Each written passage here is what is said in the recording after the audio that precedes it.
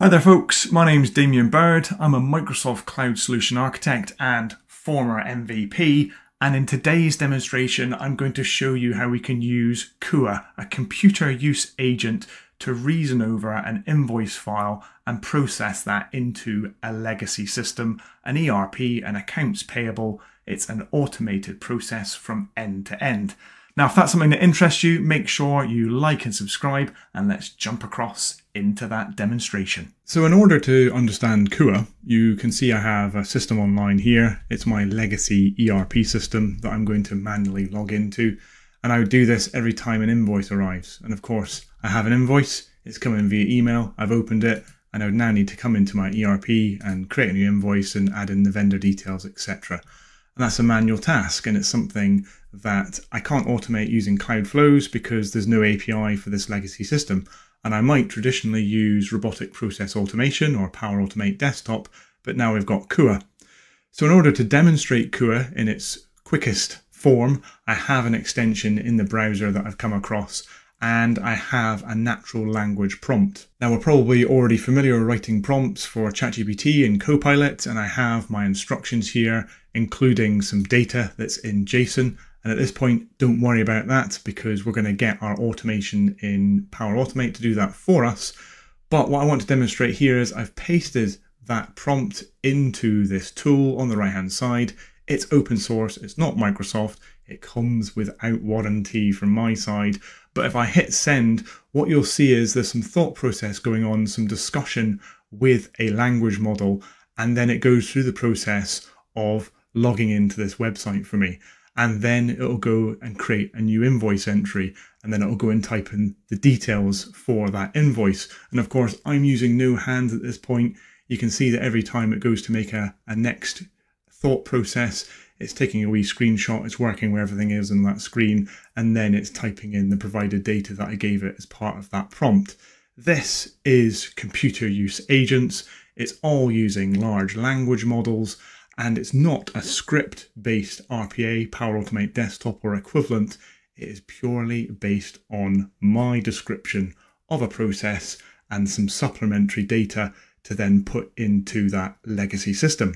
So the question is, how is that going to work, or how does it work in preview in Copilot Studio? So I have an agent in Copilot Studio primed. It's ready for a mail to come in, and I have that email already fired up with an attachment containing that invoice from earlier, and I'm going to send that and kick off the process.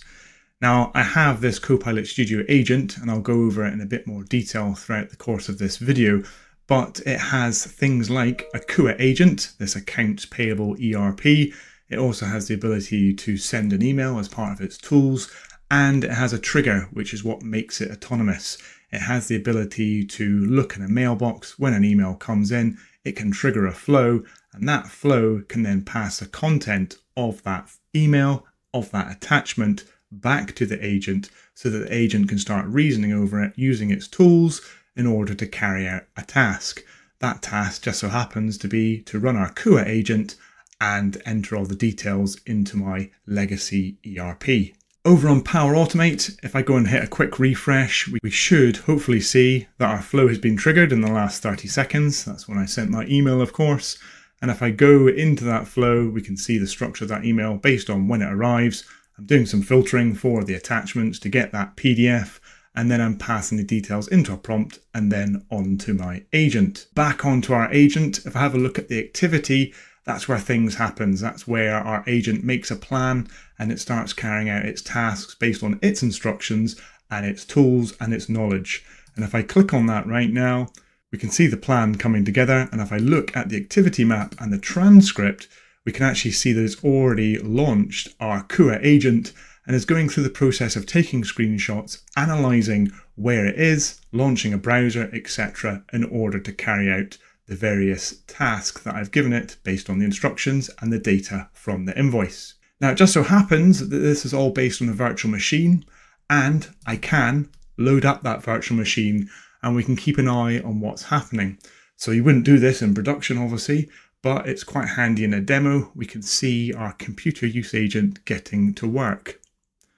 Now at this point, it's taking a screenshot, working out where it needs to type in the username, and it will slowly work through the process of providing the values for the username, for the password, before logging on, just like we saw in our Chrome session.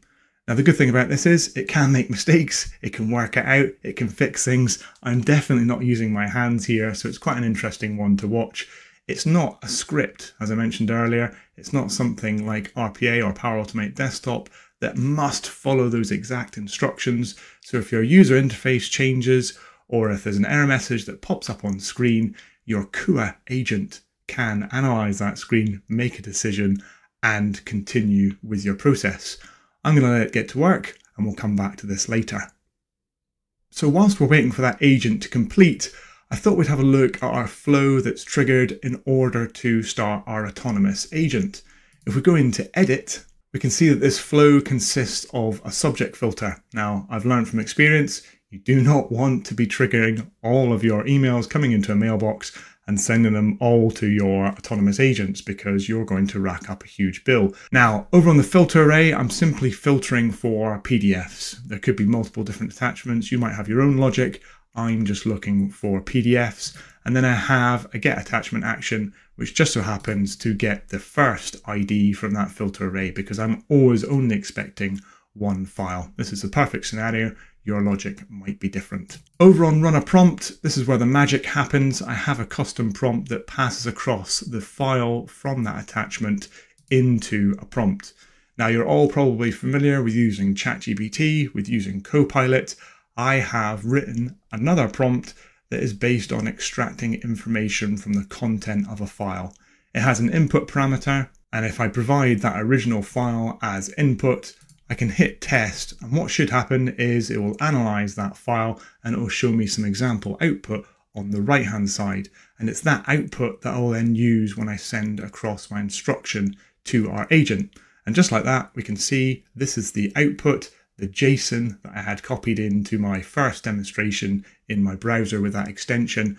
This is what we're passing to our agent so that it can understand the data that it needs to put into our ERP. The final piece of this flow is purely calling that autonomous agent. It's called the Demo Autonomous Invoice Processor, for want of a better word.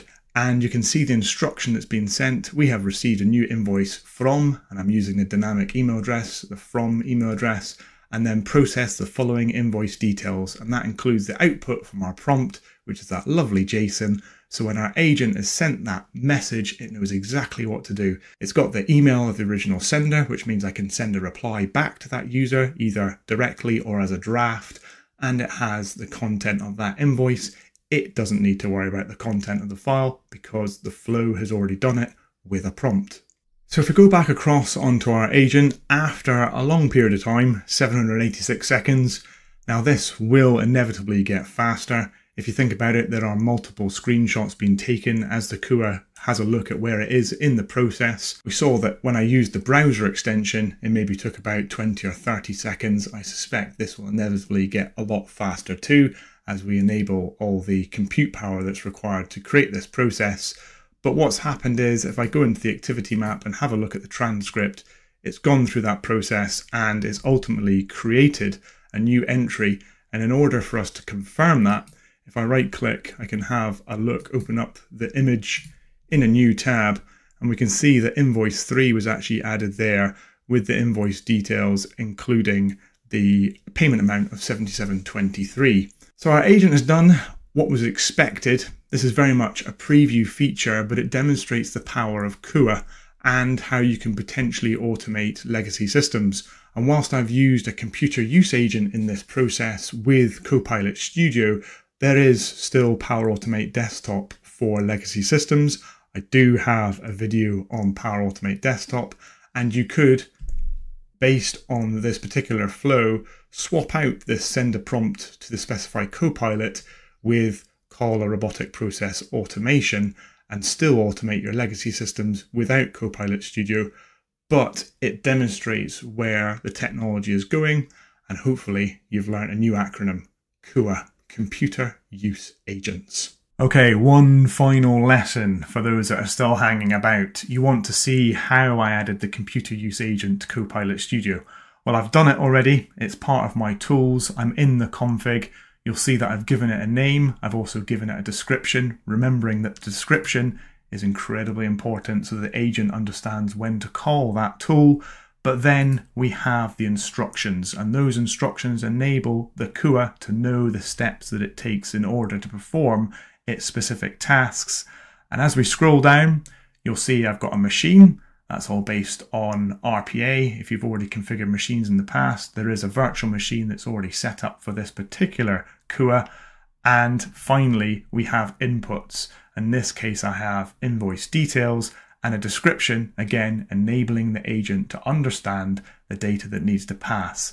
That, of course, is based on the message that I send via the Cloudflow to the agent autonomously, which says process the invoice based on the following data, which is the JSON data that comes from my earlier prompt in my Cloudflow. Jumping across onto machine config in Power Automate, for those that have never seen it before, here it is. I have a virtual machine deployed, and if I go into edit details, you'll see that it is enabled for computer use. Remember, this is in preview. I look forward to seeing what you build with CUA.